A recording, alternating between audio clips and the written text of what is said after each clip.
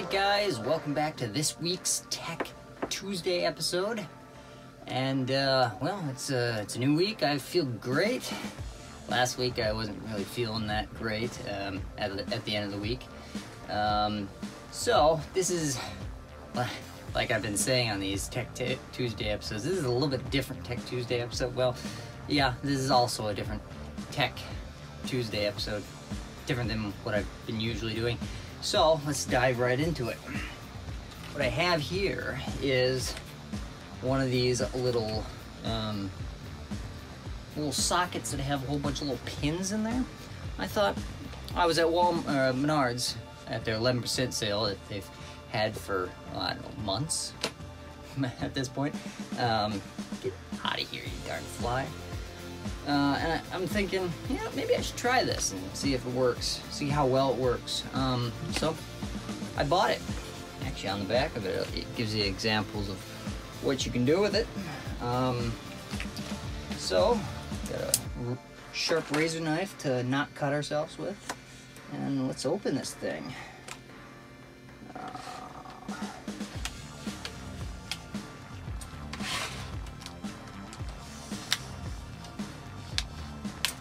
So, hopefully I can open it now. What you get is the ratchet wrench, the actual socket itself, and that is actually not that hard to push down. Spring-loaded, that's good. And if you have an impact or just a drill you want to use it on, you can get that adapter as well. So that's a nice little option. These are nice to have, and those cost money too. I believe the picture of this was about $9 or so. I think that's about what it was before the 11%. Yeah, the picture will tell you exactly how much it was. This is also something from Menards. This is a huge assortment of bolts and nuts and washers as well. So what I would do is take, what is this? It's a 3/8. Doesn't really matter how long, but this is a 3-inch. All these are 3/8, it looks like. Yep. So we'll see how well it fits on here. That actually fits on there and turns pretty well. So if you're gonna have this on there anyway, and that's how you're gonna use it, this is how well it works.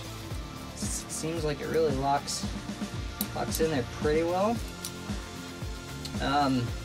Obviously, before earlier today, I thought, you know, this may be nice and universal, but for these like little small, those are even hex heads. But let's say you got a small bolt or whatever, and there's something like right next to it. For instance, a spark plug. There's no way you're gonna get this down in, so you can get to your spark plugs on modern engines anyway. So that is a downside to these, to this thing here. Now, given this is adjusting to whatever size you insert, there's still gonna be a little bit of play, right? And that's gonna wear over time. So I would imagine this does not last very long over, depending on how much you use it. This is, I don't know if I said this at the beginning of the video, but this is kind of like an analog piece of technology. And, you know, technology is anything you can use to, I don't know what that definition was. It was like any tool or something you can use to do something scientific. I'll put a picture of the definition up, and so you can see the definition. Well, I was gonna do another adapter video. Stay tuned for next week. It's gonna be I bought it at Menards, actually. Surprise, surprise. It's like it's got, I think, kind of like the flash drive I have. I don't have that.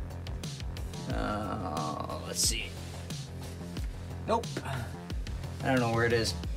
Anyway, it's kind of like that flash drive. It has like a lightning connector, a USB-C, I think, a micro SD, or whatever the Android phones used before USB-C.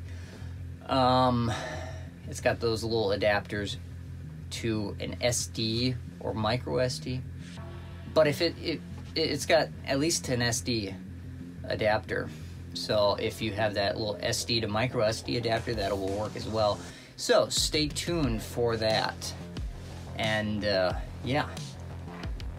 So if you guys have used these before, let me know how well they work and how they last over time. You know, leave me a comment. If you like these, like the video, smash that like button. Share and subscribe. I can't think of anything else to say for the share and the subscribe.